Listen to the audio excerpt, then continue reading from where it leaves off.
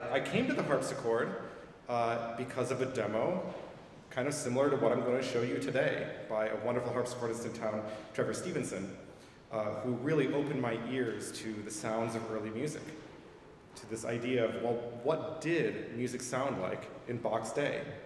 While I would never propose that I know the answer to that question, I would say that an instrument like the harpsichord can help fine-tune our ears to perhaps start to ask these questions. What did music sound like in Bach's day? So this instrument, the harpsichord, was really at its heyday for a long, long time. I think the first harpsichords were built in the early 1300s. And this really remained the king of the keyboard instruments for about 500 years, until about 1806, when a great revolution happened in Europe where the harpsichord kind of overnight became obsolete, because the technology of the piano that was developed in Italy about 100 years earlier made its way to Western Europe. And the early pianos that Bach would have been familiar with, because he did know about the piano and he had played on pianos, we know that at a certain point instrument builders came through his jobs with pianos to show Bach. Those instruments didn't sound very good. And the primary reason that those early pianos didn't sound very good is because they didn't have the luxury of the great German engineering. What we're going to talk about in the harpsichord is this beauty of sound of the plucked string. And anybody that plays any plucked string instruments, like the harp or the guitar, knows that a low tension string sounds very beautiful when it's plucked. Low tension, not a lot of tension on the string. But a hammered string that's needed on a piano requires an immense amount of tension. And so it was the reinforcement of the body of the instrument that made the piano really sing the way that we hear it today. But those early pianos were rather dull, that Bach heard. And he kind of said, well, what's the big deal? I can play dynamics anyway on the harpsichord. He's like, I don't understand why I would want this thing. So what I want to do today is I want to show you a bit of the inner workings of how the harpsichord works. I know it's a long distance, but I can kind of take out some of the pieces and show you at a distance. And also kind of give you some of the ideas of perhaps aesthetically what the harpsichord could offer to the composers of Bach's day. So I'm going to take out a jack from this instrument and show you how it works.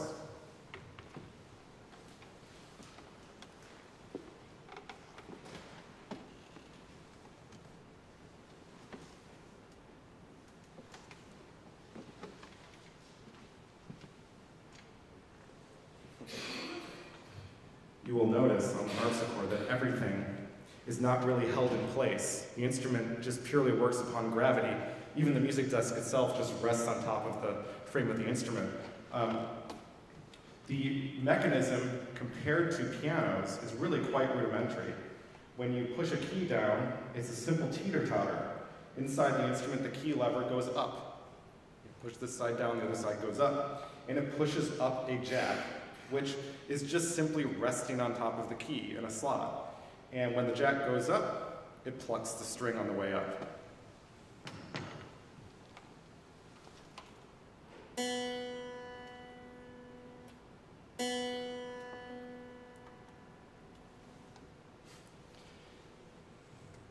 And just like that, that's the entire mechanism.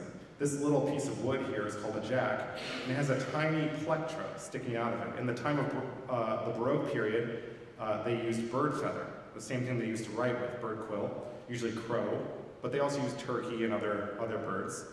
But this mechanism is more than meets the eye. It's actually quite ingenious, and they must have really, really cared about how this works, because there's a tiny piece of wood inside of it called a tongue, where the plectra goes through at 90 degrees.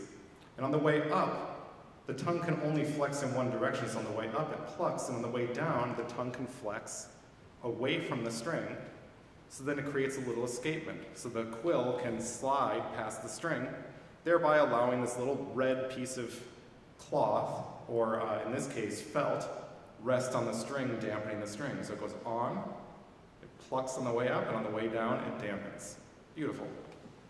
For the 500 years of the harpsichord's evolution, this never changed. The same mechanism was in play. Although they added more keys and more manuals and different stops and all kinds of little gizmos, this basic mechanism is the same on every harpsichord.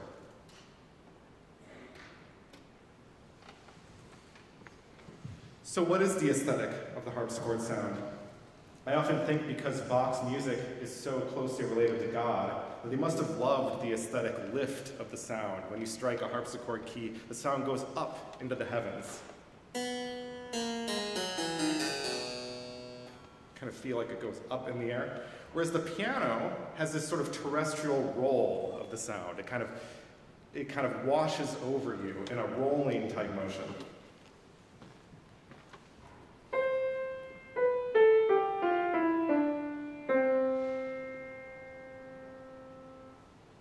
Much longer sustain on the piano, and sort of a slower envelope of the sound.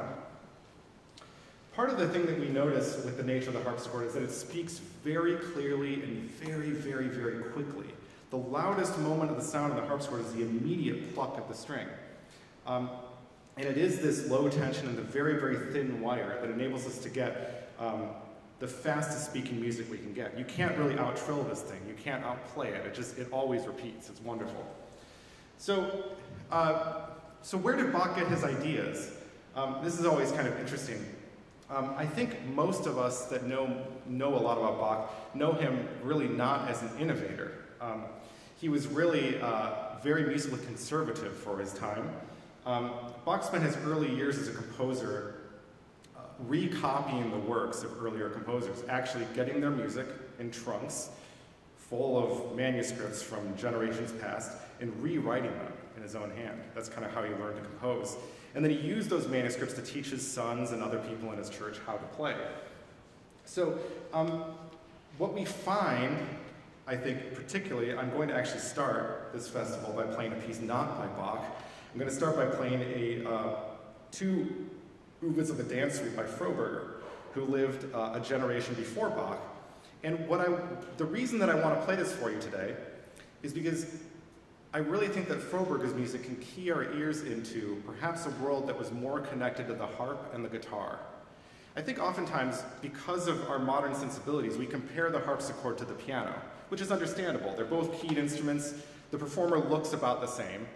But the sound world of the harpsichord is actually far more connected to the harp and the guitar. So I'm going to play a little example of some Froberger. It's a few minutes of music. And I want you to sort of imagine the lute player or the harpist sitting underneath the tree, maybe wooing their lover or some other sort of thing. It's a lovely suite in A minor. So I'm going to give you this, and key to this idea, maybe a quieter world, a simpler world where they used to live. One other important piece of information, I'm going to play an allemande followed by a sarabande. And the sarabande is particularly important, so pay attention, because I'm going to play a Bach sarabande later.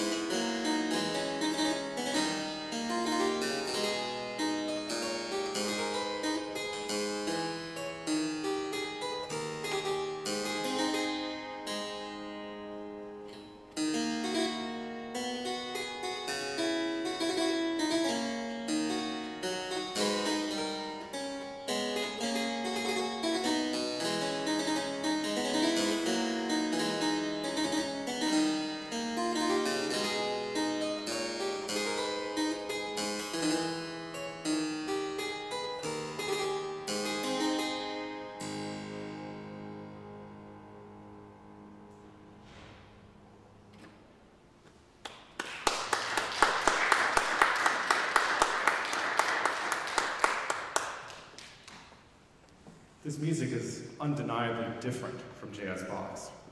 It's much simpler, but Froberger's music cannot be dismissed out of hand as not being related to Bach. Froberger is often credited for having invented the keyboard suite itself, these collections of dance movements. Before Froberger's time, this was not a popular thing to do, so all of the wonderful French suites and English suites and the cello suites of J.S. Bach probably would not have happened if it wasn't for music like this. And we also know that it had a huge influence on Bach because he's one of the few composers that actually recopied Froberger's works in his time. So I don't know, does this sound like piano music to you? Does it sound like modern music? To me, it sounds like Bach is keen into something much, much older. And a lot of his most famous pieces that we know today, including the chaconne, the wonderful Bach chaconne for the solo unaccompanied violin, that was a style that was out of fashion for over 100 years when Bach wrote it. He's really the master historian, kind of distilling ideas for a very, very long time. So music like what I just played, this is all fully written out. Every note is written out, although I do add quite a few embellishments and improvisatory elements, as one would have done in the time. I probably do actually far less than a performer in Froberger's time would have done, but really that's up for debate, who knows. But about 98% of the music written for the harpsichord in the Baroque period was not written out at all, including J.S. Bach's music itself. It was written in something called continuo, which is figured bass. So I'm going to show you an example of a figured bass piece that I'm going to play later today in our concert at about 4:30 that Kathy was talking about earlier. It's the Minuet number 2 from his Flute Sonata in C major. If I play what Bach wrote on the page for the harpsichord, it sounds like this.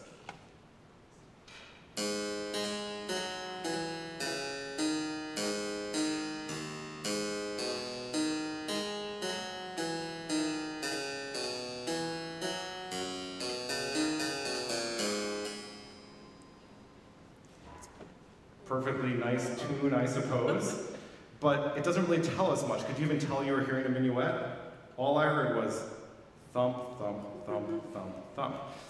But there's no way that a keyboardist in Bach's time, including himself, would have played that. In fact, he wrote little clues in the music, these little numbers above the notes that tell us that there are other notes that are supposed to be there in the chord. These are the chords that the continuo player is supposed to play. It's sort of like guitar tablature. Once again, we come back to this connection of the harp and the lute. The shape of the hand on the fretboard is very similar to the way figured bass works. When I see a 6, my hand goes into this shape.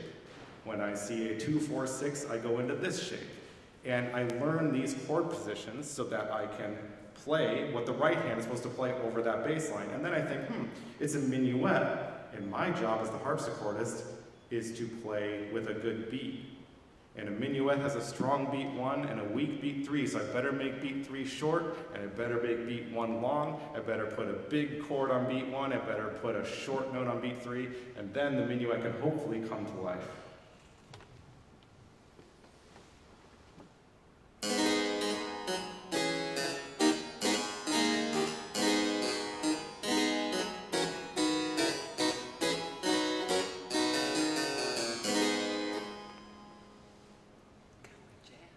Exactly. Kathy just said it's like jazz, and it is very much so.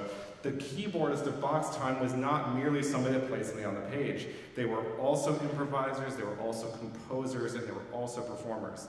The harpsichord is really the marriage of those three things together.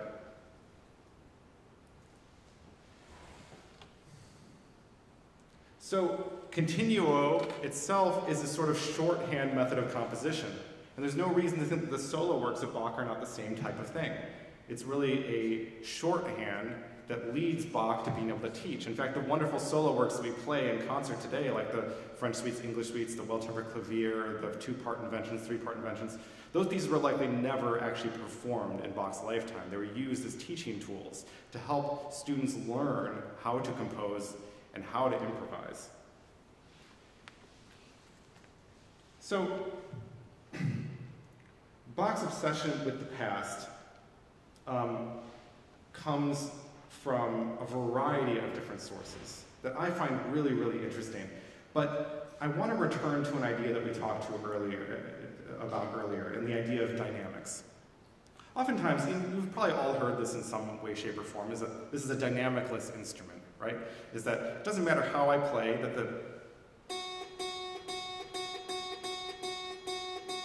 the volume of an individual note cannot change based on how hard or soft I hit the key.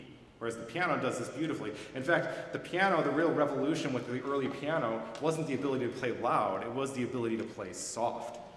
In fact, most of the early pianos were actually quieter than harpsichords at the time. It was this revolution, the ability to pull sound away from the audience, that was so brilliant, because the harpsichord is just always on.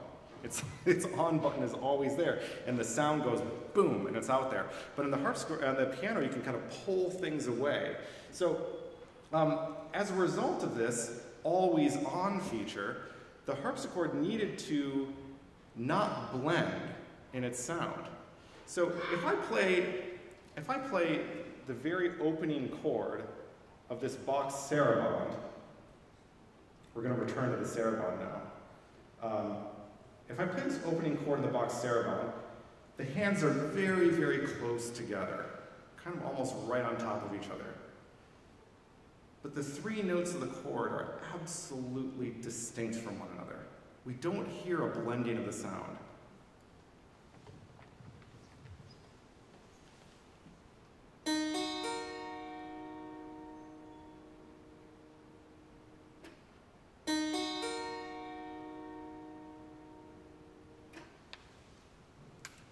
Are you able to really track all three notes? I mean, I am. On the piano, however, when I play those same three notes, the piano pulls the sound together. I always think that the harpsichord pushes sound apart. It pushes the notes away from each other. They don't want to blend, but on the piano, it pulls it together. It homogenizes the sound.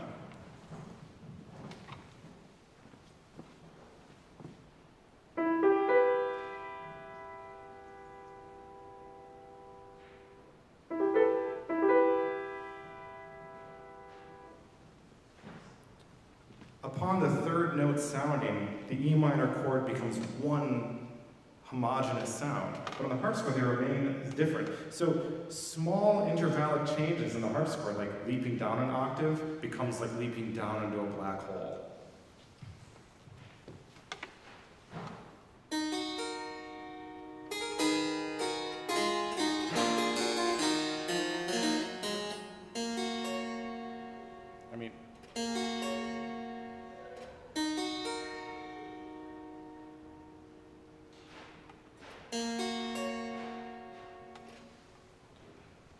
Two very simple harmonies, E minor closely voiced,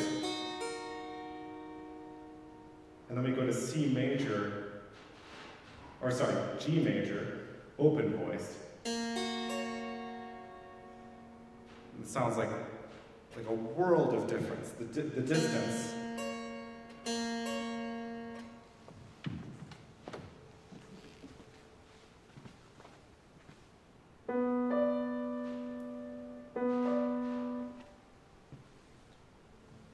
This change in registral differences happened immediately upon the development of the piano. So much of Bach's writing, the hands are very, very close together, using a very small amount of the instrument. In fact, Bach wrote everything for his keyboards in a 4-octave range. The modern piano is 8 octaves. In fact, the early pianos that Beethoven and Mozart wrote for were 5 octaves in range. I find these differences very interesting. It probably points to that idea of why was Bach not interested in the piano. Now, I want to make something very, very clear right now for anybody wondering, boy, this guy really hates the piano.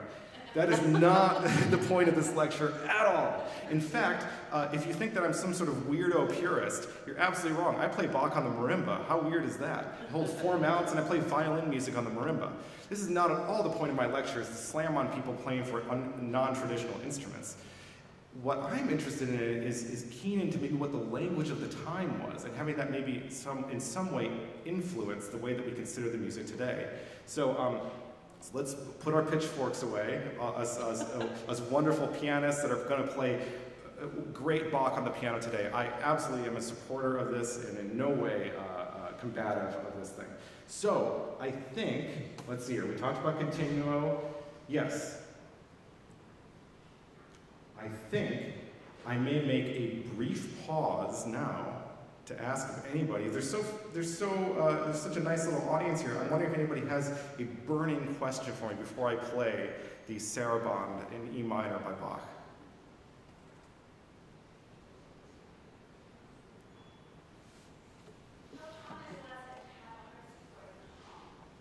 That's an excellent question. The quickest answer is, I don't know. However, we do know that an instrument like this is technically an Italian harpsichord, and without getting too super nerdy, there were many different types of harpsichords built in different countries. So there were Italians like these, there were German harpsichords, French harpsichords, and the wonderful Flemish, which is sort of like a hybrid bike. It's not a mountain bike or a racing bike. It's sort of in between, you know. It's the Flemish is the hybrid instrument. This is sort of like the racing bike. The Italian harpsichord speaks super clearly, super fast. These were easy to transport. This instrument only weighs about 60 pounds. Even though it looks big, it's all made of wood. It's basically like a large guitar, really, the way it's built. And these instruments were very popular. Although they were Italian built, Italian harpsichords were found in Germany, they were found in France. Bach himself owned an instrument like this. He owned many instruments, but he did own a harpsichord like this. They were found surviving. So instruments like these were pretty common. There were also, keyboard playing was very, very popular for women, and in particular, young girls in the Baroque period. It was considered to be a great symbol of status if you could play a keyboard instrument and also sing. So virginal instruments, as they were called, were found in many homes. My first instrument was a virginal, and it's a rectangular-shaped harpsichord, sort of like an upright piano, you could imagine, except instead of the strings going up, they go perpendicular to the strings, so it takes up much less room in the home, and the lid opens directly into the performer's face. So you get this wonderful sound. I actually kind of miss my virginal harpsichord. I sold it to get this one. But it is a really welcoming, inviting tone quality, and the virginal instruments are really sought after today. But they were thought to kind of keep young girls out of trouble, so they were very, very common. Yes, I didn't want to go completely there, but yes, that's actually why they were named that. Yeah, is to kind of keep young girls out of trouble. So they were named the virginal instrument, and they were incredibly popular at the time. So yes, we do think that harpsichords were popular. However, compared to the piano boom of the 19th century, harpsichords are probably relatively harder to find in the Baroque period. You know, it's not just the invention of the piano, but it was also the fact that a lot of monarchies were toppling at the end of the 18th century that made the harpsichord obsolete. You know, this was really a court instrument that made its way into the middle class, but sort of not in the way the piano did. The piano really took Western Europe by storm.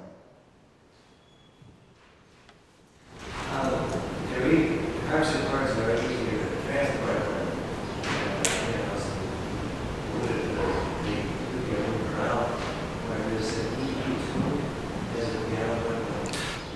This needs to be tuned far more frequently than a piano would. As the piano developed, it got more and more metal put inside of it. So the modern grand piano has a very thick iron plate in it. Now they went from just adding a few support beams at first to support the extra tension needed to eventually reinforcing the entire case, double thick and all this kind of stuff. This instrument, because it's all wood except for the strings and the tuning pins, any change in temperature or humidity, the instrument will go out of tune. So pretty much every time I tuned it this morning. It's probably already moving. And I'm going to tune it again this afternoon before the afternoon performance. So, you know, it needs to be tuned pretty frequently. For my own practice, maybe I should tune it every time, but I don't, you know. So, yes. It's less stable. And that's common with all Baroque instruments by comparison.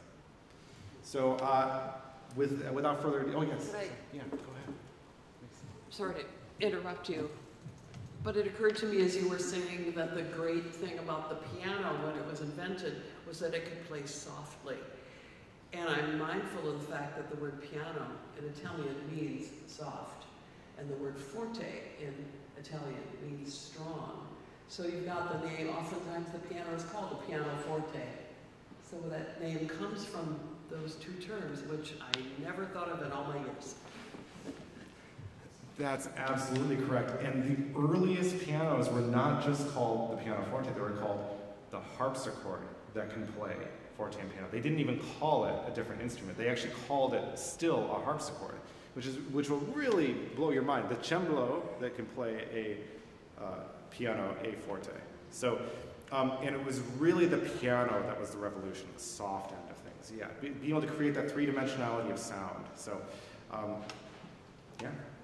Which, of course, you know, in this sort of demanding, rigorous, you know, that when you think of music in the 19th century, it becomes much more about the personal expression of the performer. The personal expression of the performer. The inner world. You know, we think about Beethoven writing about his own torments and things like that. I mean, you don't have that really in the Baroque era in the same way. It's much more sort of universal truths, you know, sort of a biblical nature to things. We're far less concerned with the individual performer. So the idea that I would want to shade things and pull things into the background, it's sort of aesthetically not appropriate. You know, at least for the time it wasn't. It doesn't mean that we can't do those things today. And certainly this afternoon when you hear the harpsichord paired with the flute and paired with the viola da gamba and paired with the violin, there's no shortage of dynamics in Baroque music at all. But it's just this particular instrument gives us a real interesting viewpoint into the aesthetics of the time. May I play? Yes, please do. Great. So now I'm going to finally play some J.S. Bach. Can we get this party started? Yeah. Okay, good. I'm gonna start the party by playing a very melancholy piece. Sorry. But yeah, the E minor sarabande from the E minor English suite is really a tragic work, I think. But as Bach so beautifully does, and we're going to hear it throughout the day, he's able to weave together in this seamless tapestry all these, you know, variety of emotions. There's hopefulness, there's loss, there's shock, there's melancholy. And so I'm going to perform this for you as sarabande, and welcome. When I'm done with this, my lecture will be done. So thank you for the questions, and enjoy the rest of the day. I hope to see you this afternoon.